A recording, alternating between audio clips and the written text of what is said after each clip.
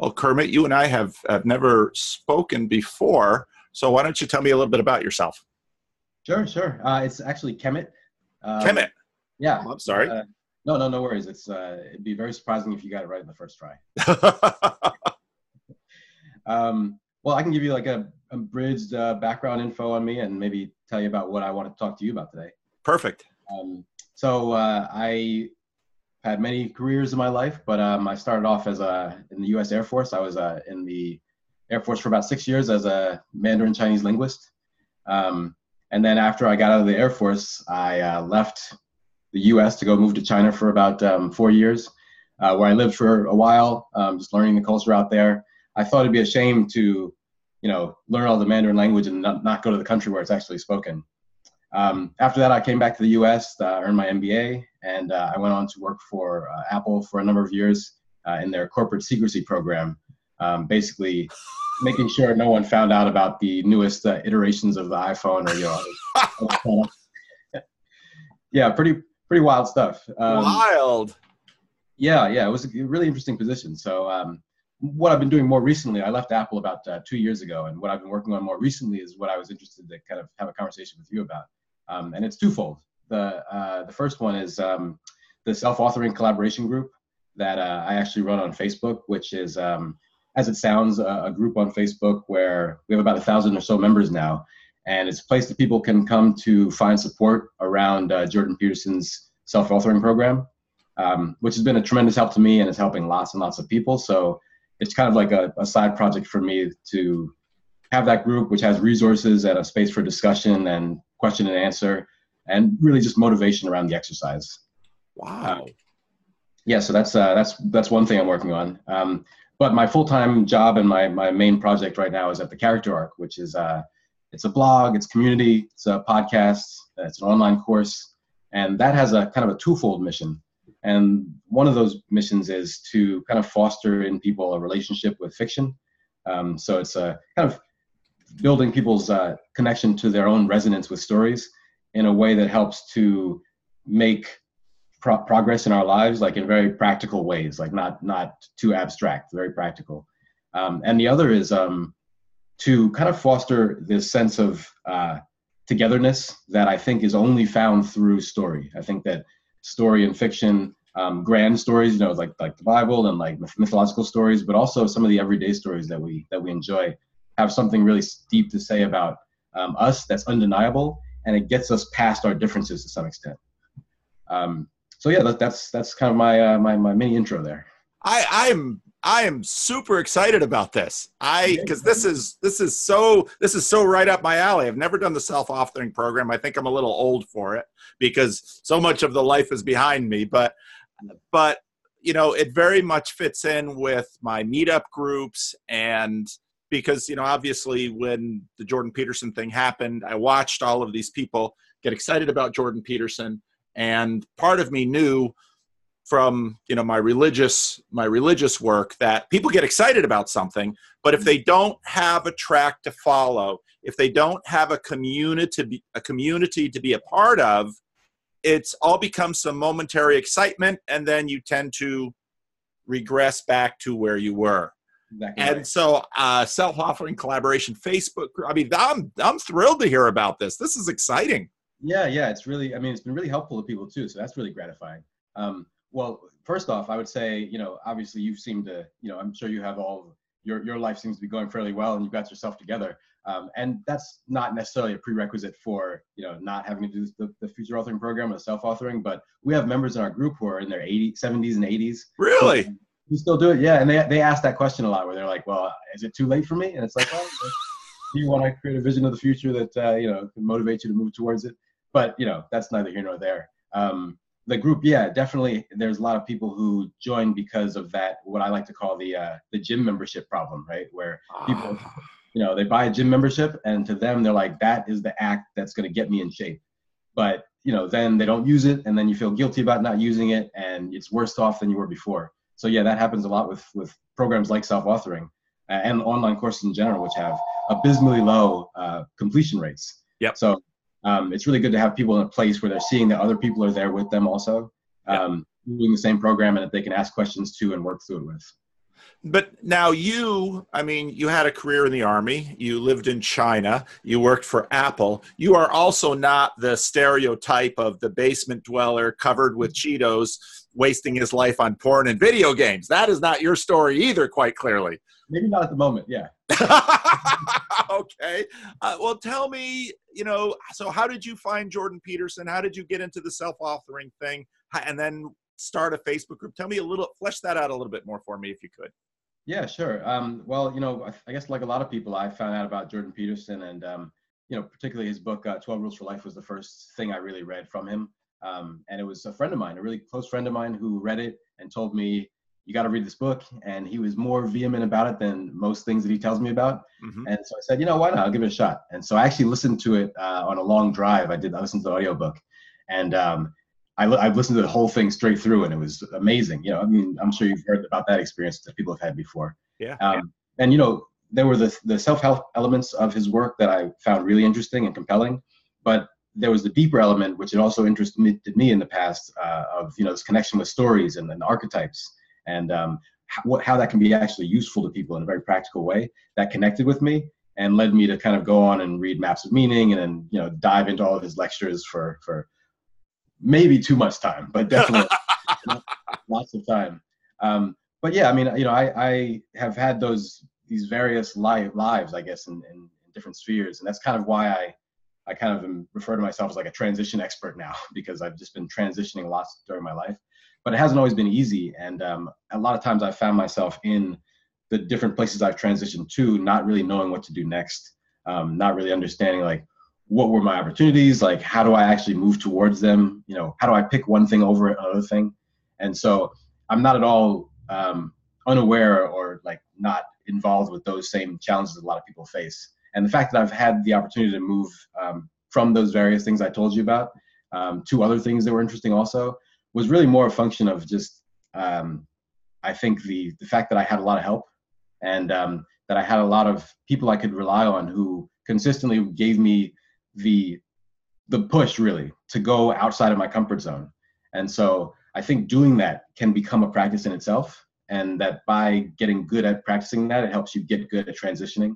Yeah. So anyway, Jordan Peterson's work was kind of plugged right into my interests, and also into my work at the character arc, which just kind of turned into a rabbit hole that I'm still in the midst of falling down. Oh, wonderful. Well, tell me more about your interest in stories and the character arc. I'm very curious about that too, because I don't know, you know, some people have listened to all my videos, which is frankly amazing. Well, just 2 hours a day. But, but, you know, but as a pastor, one of the things that I see as a pastor, I help people curate their stories. And in pastoral care, I think in many ways is helping them figure out the relationship between the story outside and the story inside, the story God is working on. I mean, all of this stuff, that's what I do as a pastor. So I'm deeply interested in stories. So how did you come upon this, and where has this taken you? Sure. Yeah. Well, I mean, that idea is, I think, a really deep one in a lot of the kind of therapeutic literature, as far as, you know, narrative therapy, and, you know, even elements of like CBT are based on the idea of taking your story and translating it into something that makes sense so that you can move forward. Yep. And that idea was something I was exposed to, luckily, fairly early on in my life. I struggled with some depression when I was younger, when I was in college. When I was in college the first time, I kind of had 2 college careers before I moved on. But I feel that those kind of, that experience of having that deep depression and recognizing that it was unsustainable as a way to kind of go through life made me start seeking out ways of changing that, getting out of that. And so I kind of got interested in personal development and a lot of the different schools of thought that surrounded that. And that always was separate for me from my love of fiction. I've always been like a huge movie buff, and like, you know, books and comics, pretty much everything that I can get my hands on. And I started tying those things together several years ago, after I was watching a movie that I've grown to love very much. And I had this experience where I left the theater, and I was with my best friend watching this movie, and I had to go, you know, into the bathroom in the theater, into the stall afterwards, so I could cry my face off because I was so impacted by the story. Yeah. And that to me that is something that happened to me before, but it wasn't something that I thought of, well, why is that happening? You know, And if that's such a deep, fundamental human experience as it is, there must be something about it that's more important than just entertainment. You know, I think we use stories as entertainment now. That's the only way that we relate to them. But I don't think that's true at all. I think that when you're watching a movie or you're interacting with a great story, you're interacting with it, right? And so it's something that's happening to you at the same time as you're watching it. I think that's what happens with great works of literature. That's what happens when you read the Bible, I think. The stories change you in some way. And it's kind of the way that wisdom is translated to you. And so I had that experience directly, and I realized I wanted to learn more about it. So I just started reading everything I get my hands on about that subject. And it really opened up this world to me of all the things that Jordan Peterson often talks about, as far as the archetypes and like psychoanalytic theory, and all of that I realized was something I could use for myself to help me make decisions. And so when I started thinking about the character arc, I started realizing that I had been doing that for myself for a long time, and that this relationship I'd formed with stories had really been the linchpin in my having all the experiences I had, because I always had somewhere I could look that would tell me exactly what it was that I admired, right? Because I could like mine the stories for the wisdom in them, for the ways of acting in them that I respected, and I could kind of emulate them in some way. And so I actually think that the resonance that you feel with a story is in some ways like a scaled down version of like the religious experience. You know, it's like I don't know that it's scaled down. Well, I don't think it has to be scaled down. I would agree with that. I think that's a good observation. There's definitely something in it that can be religious in nature. I mean, that's obviously when you're interacting with a religious story, that's what's happening. But I think it happens even to a lesser extent with maybe stories that aren't quite as old or as deep, right? Because they reflect those same things, right? And so I basically tried to build that into some coherent form that was iteratable and communicable to other people, so that other people could benefit from it in the same way. And that's kind of where the idea behind the character arc came from. Wow, I'm thrilled by this. I don't know if so. Another one of the scholars I've been following is John Vervaeke, also of University of Toronto. Yes, and one of the things that he articulated quite well, which was something actually I'd thought of, I've been thinking about for a number of years before I started this whole thing, was how in many ways, I mean, if you ask someone what a human being is, one of the deepest things we are is in fact a story. And I think in some ways that sometimes people say, well, what is a soul? And a soul is closer to a story than I think, certainly closer to a story than it is to some substance or some, little thing inside of us. And this, of course, gets into, what I believe in terms of God and the resurrection and all. I mean, so theologically, story has a big part to play in how I see theology work, and how the Christian story, I think, is something that we inhabit and live within. So I'm super excited to. I'm so glad that you found me, and that you put in this is why I do these talks, to meet people like you. Yeah. Well, I'm so glad I found your work as well, because I mean that's the reason I reached out, was because I could see that you're kind of talking about a lot of those things that I'm extremely interested in, and you talk to so many interesting people too that I just figured I had to try to get into your orbit to be a part of it. Well, I've taken too much of your time, and we only have an hour. I suspect we'll want to talk again at some point, and I certainly want to. But so what was on your mind for this talk, and let's proceed with that. Okay. Well, I didn't have a real solid structure or any thing I wanted to convey specifically. I really wanted to just get a sense of your relationship with story. I mean, you've talked about it in snippets here and there with other people. I wanted to try to drill down into it as much as you're willing to. As far as your personal relationship with, you have a stronger understanding of the Bible than I do. I've really only recently started looking to the Bible more as a source of foundational stories, and really digging into the meanings behind them, and listening to people like Jordan Peterson and reading people like Northrup Fry, who's had a huge influence on me lately, has really opened up the world of that to me. So I'd be interested to hear maybe two things, right? One, what are your favorite stories in the Bible? Because I think that says a lot about what it is that you do. And then also just what other stories have had an influence on you in your life, if that's not too broad a question to ask you. Wow. I could talk for a long time. If you look at my YouTube channel, there's plenty of evidence of that. Yeah. But like I said, it's probably 10 years ago or so. Many of the issues that attracted me to the Jordan Peterson conversation, I was thinking a lot about in terms of how in this, when I say materialist culture, I don't mean consumerist culture, although it is that too, and that impacts it, but a culture that is deeply persuaded by materialist, scientistic perception of the world. How can I what exactly is the gospel, and how can we talk about it in a way that people within our culture find accessible? And part of what I was really thinking about was in fact the soul. And I was asking myself, well, what exactly is a soul? And so, I was reading, as a pastor, you're always reading the Bible because you're always preparing messages from the Bible. And, then you just, some of the things that don't occur to you unless you're working with the Bible in Greek or Hebrew, so then what is this word that gets translated as soul often? Well, especially when Jesus talks about if you gain the whole world but lose some translations will translate that soul, some translations will translate that self, and it's like, and the Greek word is actually psyche.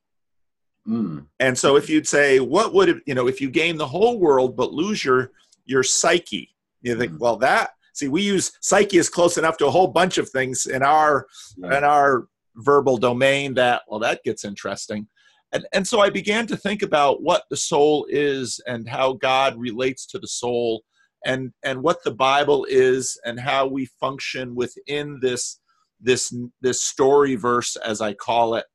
And so a lot of my thinking lately has been, okay, what's the relationship between the matter verse, of which this little cell phone stand is a part, and the story verse, which is this conversation that you and I are having, where you and I are trading stories in little bits and forms and words over this, and you have this story that you have lived, and your story is of course nested in innumerable other stories, and your story is in many ways the product of innumerable other stories, and as is mine, and there are alignments between our stories and differences between our stories. And so all of this for me was working through these questions of, well, what exactly are we?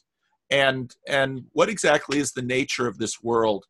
And how, what actually governs that which is most real? One of the definitions I've been wrestling with is, what is real? Well, that which is most real is that which governs. And in many ways, any pastor or psychologist would note that for most of us, a lot of what governs is in fact our stories. Our stories place us at a point in time when we're born, to parents with stories, to tribes with stories, to nations with stories, and then you begin to appreciate that the Bible is in many ways, the original fandom. That the Bible is, as the reason Northrup Fry got into the Bible was he began to appreciate what a formative book this was, and what's people in our culture are skeptical about the Bible, but one of the things I point out to them is, okay, so let's say you have difficulty with supernatural things, to just set all that aside, and just look at the actual history of the book and what it has done in human history. And so when Jordan Peterson, when he started the First Biblical Series, when he starts talking about the Bible, that came through bright and clear, that this book has formed and shaped the world in a way that is miraculous, is about really the only word we can put to how formative the Bible has been for human history. And it's the kind of book, I remember, certain conservative religious groups like Wycliffe Bible translators, they had it as their mission to go to tiny little people groups that don't even have a written language, live in with this group, learn their language, which nobody else knows probably, figure out a way to bring it to writing, and then start translating the Bible into that writing, and then give them the Bible. And many times in places like Vietnam or China, then the missionaries have to go because, you know, it's a political thing or whatever. So they have to go. And so you leave, if you were to do this with just about any other book in the world, the people would probably look at it and say, well, what do we do with it? Well, it's kind of good for burning. You know, we can start fires with these things that they left us. But what has happened in the wake of leaving the Bible with people is that, or what we've seen throughout history, is that they start to read it. And first of all, they understand it at some point. And that is a phenomenal thing. And usually, as in China, as in many places in Africa, once the European missionaries leave, well, the people take the book, they start to read it, and what comes out of it is something that is clearly their own. It's their own culture. It's their own thing. And yet at the same time, others can look in and say, yeah, there's all kinds of differences and uniquenesses, but we can recognize this as something we can recognize over here. That is a phenomenal thing. And so to have Jordan Peterson say, you know, there's something about this book. I thought, are we going to do this again now to this post-Christian world? Fascinating to watch. Yeah. No, that's actually really interesting. That there's two things about that I wanted to maybe mention. Another Northrup Fry reference. I think he said something like, knowledge is of the specific and wisdom is of the general. You know, so saying, you know, knowledge is about what do I know about what is happening right now, what is about what to do in a specific situation, and wisdom is about what types of situation arise and what to do across them, right? Like wisdom is related to story in a real way. Like, oh no.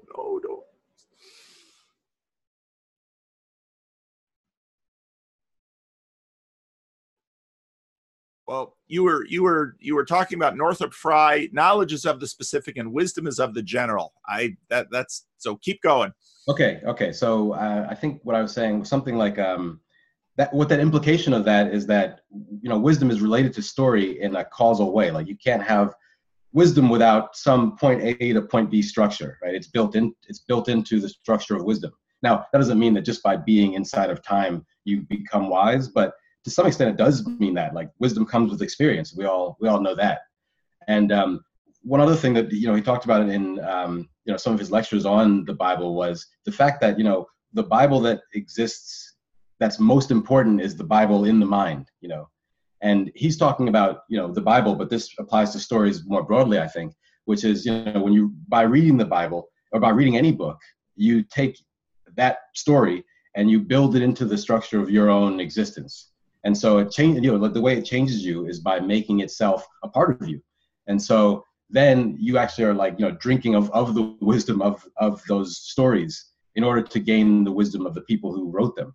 And I thought that was an unbelievably powerful idea, because it means that that you can actually, you know, gain wisdom through this medium that has nothing to do with your own experience. And that what comes from that, right? The way that your mind exists after reading the Bible or after reading that story, that is the story to you. Like that story is more important. And his contention, he said, I think he said this about John Milton, was that, William Blake. It was William Blake. He said his belief was that the Bible that was in the mind was the more important Bible. It was the story that you had taken in and was now a part of you. And then it transformed. So that was kind of what you were saying about the tribes that get the Bible. Then they transform it into something that's specific to them. That fits exactly with what I'm saying. And from on a more personal level, you know, if you're talking about, you know, someone who's not reading the Bible, but they're watching The Lion King, or they're watching their favorite movie, or whatever story connects with them, what's happening is that story is having an influence on them that's changing something inside of them, and they're making it their own. And so one of the things that in the character arc in the character arc course that I walk people through is a process of figuring out what the story is for you, not just what the story is for a general audience. You know, I think that if you look at the stories as something that's outside of yourself, that everyone is having the same experience with, you're missing the part of the story that relates specifically to you. Because if you look at that part, it tells you exactly what matters to you. It's like actually like it's a reflection of something about yourself, not just about the story itself. So yeah. Well, I love this. I love this. This is great. Yes, this is my favorite thing to do, is talk about this stuff. This is so helpful. This is so good. You asked me about, you know, influential stories in my life. I first read, well, so my father was a pastor as well, and he was a big C.S. Lewis fan. And so one of the things that he did when we were children was he read through the Chronicles of Narnia for us. So the Narnia Chronicles were big books for us growing up. But then when I was dyslexic. And so for me, audiobooks and audio courses are really helpful. I mean, I obviously can't read. I've got a few books in my life. But, you know, for me, auditory, and also I learned to play the violin with the Suzuki method in first grade, which was also auditory. So auditory is a big deal for me. And but early on in junior high, I found Tolkien. And I first read The Hobbit, and then I read Lord of the Rings. And it was junior high or high school, I don't remember. But, you know, and I played Dungeons and Dragons and, you know, all that stuff in the late 70s. And, you know, Tolkien for me just became, you know, as a kid, you know, I read Tolkien and I wanted so much to live in that world. I mean, the hobbits and the dwarves and you know, Dungeons and Dragons was a game that, in a sense, you did sort of live in a Tolkien-esque world with your other nerdy friends in school, where other people had dates on Saturday night. No, we nerds, we just, you know, we were too scared of women. I'm in that category too.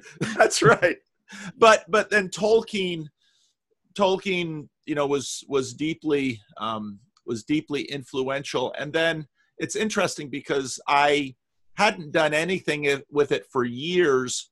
And then the Lord of the Rings movies came out. And so I reread the books. And then I started, you know, I have 5 kids. And so when they're of a certain age, you drive them to school and back and to sports and back. And so I had lots of car time. And so I'd often play things like the audiobook of the Lord of the Rings in the car. And as a family, we had this Christmas tradition where every year we all sit down and watch the extended version of the Lord of the Rings all the way through. And nobody can stomach the Hobbit movies because they just went off the rails with those. Yeah. But too long. Yeah. But you know, and then I became interested in Tim Keller in the mid-aughts around 2006 and got into Tim Keller's work on the Lord of the Rings, Peter Kreeft's work on the Lord of the Rings. The Tolkien Professor was a podcast. Podcasts were coming online. And so the Lord of the Rings for me has been just a really powerful narrative. And then all of the movie stuff that comes through. My kids, of course, read Harry Potter. I hadn't read the books. I didn't find them particularly well written, but I thought the stories were powerful. And, you know, I was, you know, in 76, I was 13 years old. So I was prime at the Star Wars age. So I've enjoyed the movies and all of those stories as well. Yeah, those are fascinating. Those are great examples, because those are all kind of, they were the story at the time when they came out, you know, like the Lord of the Rings, that was it for everyone at that time who was interested in that arena. And it's interesting that, you know, I feel like the audience for those kind of stories has grown. You know, it was fairly niche. Even when I was younger, it was much niche, you know, fairly niche to be interested in Lord of the Rings or like fantasy or sci-fi. That was kind of like a fringe thing, but it became more and more mainstream with things like Harry Potter and like Star Wars. And I actually was thinking about this recently. There's there's a certain element in those stories, not at with it's in Lord of the Rings, but not as much. Sorry, it's in Lord of the Rings to some degree, but very strong in Harry Potter and Star Wars. There's always this idea in the biggest stories of our time. You see it in Game of Thrones also, and it underlies the thing, and I think it's reflective of the modern era to a degree. And it's this idea of the magic having left the world. Yes. It's like Harry Potter. He's in the Muggle world, and he's got no connection to the magic, and then he goes off into this world where it still exists. Star Wars, the Jedi are long gone, and they thought that some people think they're a myth, but then he rediscovers the Force. And Game of Thrones, the dragons are hatched in the first episode, definitely the first season. And I haven't seen Game of Thrones, so I know nothing about it. And I don't know if I'll watch it someday, because TV watching is something I do with my wife, and so I just leave up to her what we watch. Oh, okay. Well, you've heard of it at least, I'm sure, because everybody's talking about it. Yeah. Well, I read those books long when they first started coming out, and that element in them is very strong. They started off very not fantasy. It was kind of like a kingdom, and fighting story of people, but there wasn't too much magic in it. But the magic kind of seeps back into the world as the story goes on. And I think that theme is so prevalent right now because of the fact that we're losing this connection to stories. And so the stories are reflecting the loss of the magic of stories. And so all the stories that we really resonate with as a culture, individually too, but as a culture, have something to do with the fact that there's something missing, right? There's something missing. The grounding stories of our culture are lost. And so all the stories have people going out and rediscovering that story, which is equal to the magic of the universe. So, yeah. Well, maybe you've pushed me to start reading the books, because are they? Well, okay. My take on it, I'm very persnickety with my taste about something. Well, I don't to be a nerd is to be a snob of a certain take. That's right. A little bit. I don't begrudge anyone their taste, but my taste is obviously better than everyone else's. I thought the first 3 books in the Game of Thrones series were amazing. They're some of the best fantasy I've ever read. And then I think they went sharply downhill. So, but while they were good, they were very, very good. So I would say, if you're at all inclined, then they're definitely worth checking out. Well, I'm a big Audible user, so I'll probably start on them then, because I love fantasy, and but like I said, my TV watching time is about the only time I watch TV is when I do it with my wife. And so she at least gets a say. Most of the time, if I'd rather say, okay, honey, you pick it, because then I know she'll like, or at least be to blame about what we've been watching instead of me. Yeah. So just a marriage strategy after 30 years. That's the smart one. Yeah. But now I this idea of the return of enchantment is such an important one, because, a lot of my videos, so I have lots of videos with conversations with people, but the videos that I make where I'm just kind of thinking out loud, that's a huge theme of what I'm working on right now, to look at a guy like Owen Barfield, who was a friend of C.S. Lewis, because Barfield very much imagined that, there was a participatory time where, the wind and spirit weren't 2 separate words, but were one word. And the view outside and the view inside was the same. And then there was the split time. And I've been very involved in that. Split is what, made me notice Jordan Peterson, got me into Vervaeke, and has been working through the philosophy and this long story of the split, because at some point you're looking for the reunification of heaven and earth. And so that question of re-enchantment, but the re-enchantment isn't just a return to the past. It's you, in a sense, I hate to sound terribly Hegelian, but you, in a sense, subsume the split in the new synthesis. And, that question, obviously, as a Christian, so as a Christian, I am as a conservative Christian, I am a believer in the old stories. I don't disbelieve miracles or the miraculous. As a person who lives in the modern world, in the secular world, I appreciate the power and I appreciate the skepticism that, and so I've been paying a lot of attention lately to the Reformation, where a lot of these issues came, really got together and became enjoined, and modern Luther was this pivotal figure, is a medieval man who ushers in the modern world. But now, in a sense, we're coming to the end of the modern world and realizing we can't live in this world.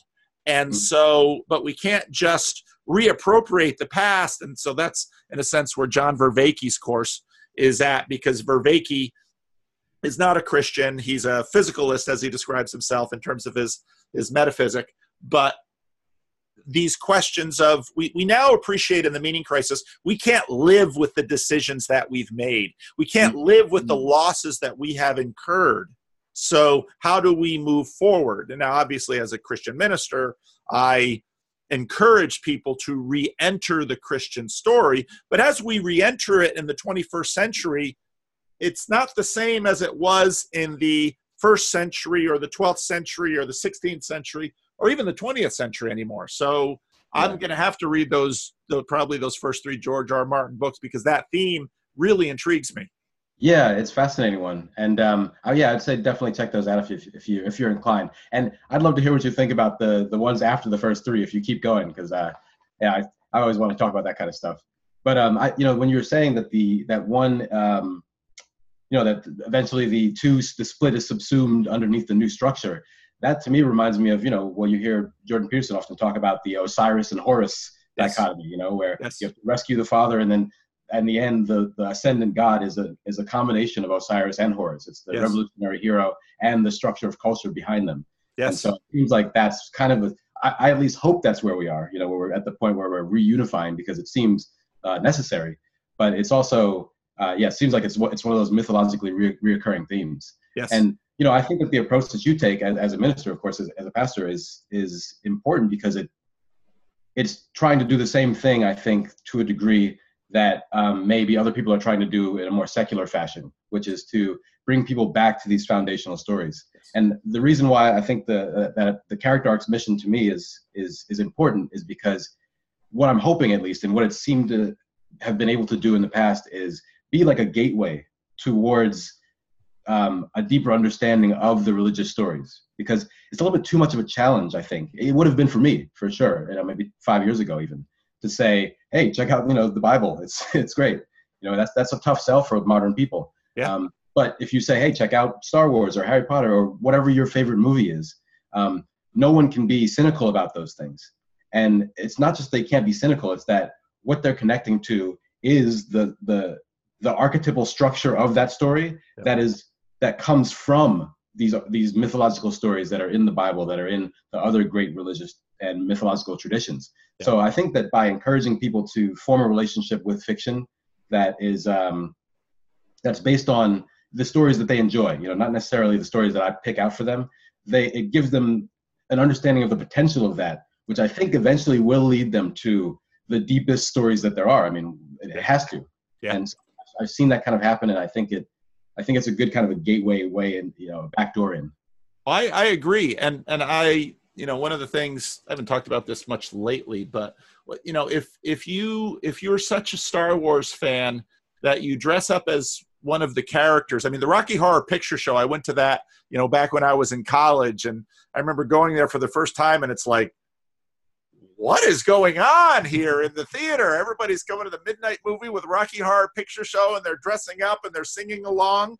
And as a college student, I just kind of watched that. I didn't understand it. And then, of course, Star Wars comes along, and people go to, even if it's the prequels, these crappy Star Wars movies, but they dress up as the characters, and it's like something's going on here. And then one of the things that I realized is that essentially what the church is if you like dressing up and meeting someone else who's dressed up, and you think, boy, I wish I could live into that story. In a sense, what the church is trying to do is, well, here is a community that we're living in the story, but here's the challenge. Instead of just a Friday night meeting a few friends, dressing up as Luke or Princess Leia, what does it mean if you're going to live 24/7 in that story, and live 24/7 in that story when you're going to work, and when you're, dealing with a contentious neighbor or a family conflict. And well, that's both exciting and,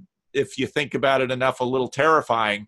Yeah. But that is supposed to be what the church is.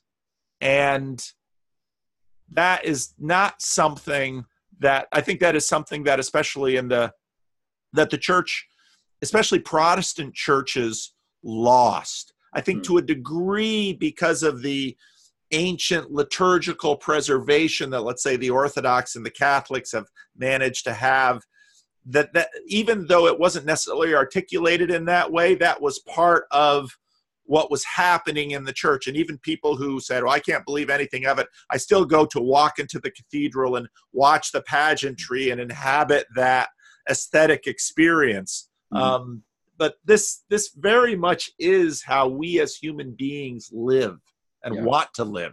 Well, it's the same as seeing, like you said, it's seeing something you admire that's, self-generated, because it's nobody's telling you have to go to Comicon and dress up like your favorite character. You're doing that because you're so inspired by the story of that character that it makes you want to embody it in that small way.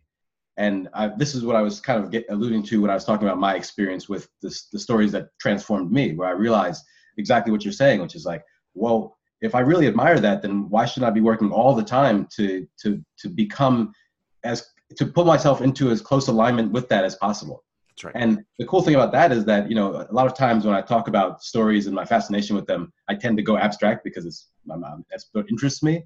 But it's also extremely practical, because as soon as you think that way, it tells you, well, okay, what are the specific particular ways of acting that you can identify that that constitute that character, right? Or whatever that way of being. And then you can start to build practices into your life that move you in that direction, or get rid of things that move you away from it. And those are things you can start to identify as soon as you've actually identified what the traits are that are there at the bottom. And so I have this it's a technique that I developed based on this idea. I call it smart streaming. If you're streaming on Netflix, maybe you can do it in a smarter way, where it's something that you actually are getting information from instead of mindlessly watching. And it's like, okay, well, here's a process for watching something, and when you feel something in relationship to a character, mining it for some information about what it's telling you about what you value. And I think it's so powerful because it's not enforced by anyone else. No one's telling you, do this because it's the right thing to do, or, whatever. It's you literally coming up with it out of some part of your being that's partially you, partially, culturally constructed, and giving you some impulse towards, moving in a direction that's powerful for you. And I think people really respond to that, because then they're not being told what to do. They're not even being convinced that it's the right thing to do. They're actually feeling the need to go do it. Yeah. And so that's been kind of a powerful thing for me personally in my life. Well, we're just about out of time. Why don't you flesh out a little bit of if there's something else you want to quick get in, but where people can find you, and send me an email. My email address is just my name at Gmail. Send me an email with any links that you'd like to include. I'm going to put you up on the queue a little bit in terms of the stack of conversations, because I want this one to get out there. And I want people to know more about what you do, because I think actually, when I listen to what you just described, I think for Christian leaders, that's a very small segment of my audience. What you just described, I think is very much a helpful idea for ways of explaining something about Christian discipleship, because in a sense, this is the role that Jesus plays for us. And I really like the way that you put that. So yeah. Go ahead. Yeah, sure. Well, that to me is one of the realizations I've come to fairly later in life, but that has been one of the more powerful ones. Is that these stories have these characters, and that they're not just characters to watch and then feel as an enforcing judge, but they're characters to feel resonance with wherever you feel it, and then use it. So if I would point people to that aspect of my work, I would say my website is thecharacterarc.com. That's arc, A-R-C, not A-R-K. .com, and there actually I have a guide to that technique that I was just telling you about, smart streaming, which kind of walks people through that process. It's part of the character arc course, which is kind of the course element of my project, but it's just a free giveaway that people can use to learn that technique on their own and then go out and try it out. I also have a podcast where I actually talk about a lot of the kind of things that we've been talking about today. Oh, cool. Yeah, and I've been doing that for a little over a year. We had a kind of a shift in the direction of it recently, but all the episodes are us talking about fiction and kind of what the implications of the stories that we love are to our daily lives, and sometimes just more abstract topics. And I did a podcast recently on Godzilla and some of the archetypal themes in the Godzilla series. Really? Cool. I go out there, but it should be interesting for anyone who's interested in these kind of ideas. And it's just called the Character Arc Podcast, and it's on all the major podcasting platforms. And I would also encourage people, anyone who's interested in self-authoring, anyone who's interested in self-authoring, to do a future authoring program or past authoring, any of them, to join our self-authoring collaboration group. It's really a really great group of people who are all working towards the same goal of like sorting themselves out. And even people who just have questions about the suite and want to find out more about it can come there. And everybody there it's been a really positive community. I mean, being on the internet isn't always the most positive experience, especially on social media, but this group has been a really great one for people and for me. So yeah, that's where people can find me. Okay. Well, I found that too. When I kind of started this YouTube channel accidentally, and I had a lot of fear and trembling about what YouTube comments would be, but a community has grown around it via the comments and the conversation videos, and it's been just wonderful. And I've been, even as a Calvinist who's supposed to be pessimistic about human nature, I've been delighted by the people that I've found, including you. This has been, so one of the things that over the next I'm not going to take conversations for a few weeks because I have to figure out how to structure all of this, because I want to keep, I need to keep having conversations with people I don't know so that I can meet people like you. And this has been just terrific. I'm so excited about this conversation. Yeah, this has been fantastic for me too. And before, I know we got to end in a minute, but I wanted to say thank you again, one, for everything you're doing with your channel, which I think is fantastic. And two, for having me on and being willing to have this conversation with me. It's been really, really fun. Well, I'm gonna find your Facebook group. And have you talked to Jordan Peterson about your work? Does he know about your work? I know. I mean, if he does, it's only tangentially, not through me. I did reach out to selfauthoring.com at one point because we have some people in the group who are from places where they can't use online payment systems, or they are just financially disadvantaged. And so I reached out to them to get some vouchers for those people who are in that situation. And they were kind enough to give me some. So I've kind of communicated with the self-authoring website, but not with Jordan Peterson directly, although hopefully at some point. Well, if I get the chance, I'm going to mention this, because I think this is something that he would be very excited about and should be, because again, as I said, when I saw what was happening around him, I knew that, just like you said, it's the gym membership problem. I love that. I'm going to steal that. Pastors are thieves. So if you give me good stuff, I'll rip it off. But that's exactly right. It's the gym membership problem. People get excited, and that's why I've started meetup groups, because people need this is just church. People need a community to encourage them on, because otherwise just the dissipation of life, it just brings us back down to uselessness. So I totally agree. Well, thank you so much. And I very much want to talk again at some point. Yeah, and I will check out your links and I'll subscribe to your podcast.